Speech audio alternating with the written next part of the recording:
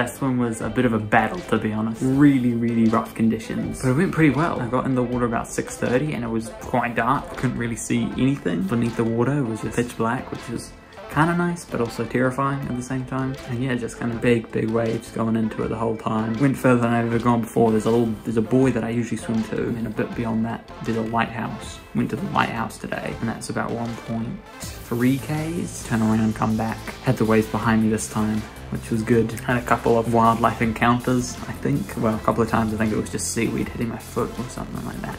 But I did see a jellyfish right towards the end. But yeah, really pleased with how that swim went. And it was so much fun. The big waves, I love the big waves. Just finished editing yesterday's video. She's probably so much noise.